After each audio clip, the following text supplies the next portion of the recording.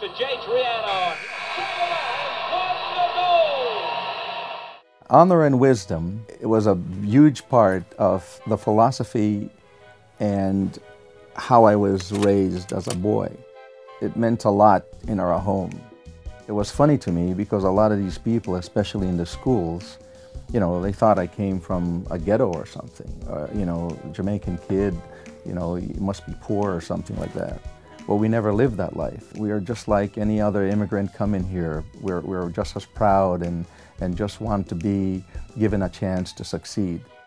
He really wanted to go to the States because he understood that by going there he could maybe further his career. And from then on he was actually recruited and was seen by Rick Pitino. At that time was the coach of Boston University. Tony in university was, right? He was a great scorer. He did all these things. Our national team for years had a lot of guys that were CIS players or guys that played in Canada. And Tony was one of the first guys to get a scholarship to go to the United States and come back. To get to the Olympic team and to be at the Olympics and doing that for us was the pinnacle. You know, most people talk about beating the USA in the semifinals. You know, we beat a team with Charles Barkley, you know, Karl Malone, Johnny Dawkins, and we had the confidence that we could take that team, and we led them really from start to finish. When I saw him play against Michael Jordan, Tony was actually the only guy that could actually even stay with him. Nobody else in the team could actually do that. Tony wanted Michael Jordan.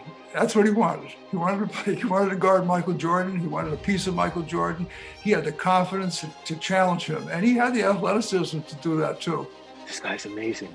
You know, like he was on that stage. He was in the Olympics. Are you kidding me? Michael Jordan was playing chess, and everybody else was playing checkers. Somebody from our community that was on the world stage and was going head to head with this guy, Michael Jordan. I'm like, man, he must be good. Tony was a very tough-nosed defensive player. He's going to put everything he can on the floor. He and I guarded each other all the time, and I had a real hard time with him, and it made me accelerate my game, and he was one of our defensive stoppers. We needed to stop somebody, we put Tony Sims on. It's not that I was better than you. It's that you're not going to score on me no matter what. And if you can't score on me, you're in trouble. And that was my mentality. He would defend people, and he would just not even let you get the ball over half court. If there were more of him, then basketball would have been accelerated in this country a lot further than it did. I think we had great teams and great players, but we sure didn't have the great athletes like Tony was. Tony was actually ahead of his time, and he stood out because of that. And his legacy was, I'm going to play basketball, but I'm also going to leave something for somebody else. Now you start to see, as the years are passing, and Jamal McGlure starts to come along. And knowing that Tony not only was a performer on the court, but knowing what he was in the community. He was teaching, he had basketball programs, he was coaching.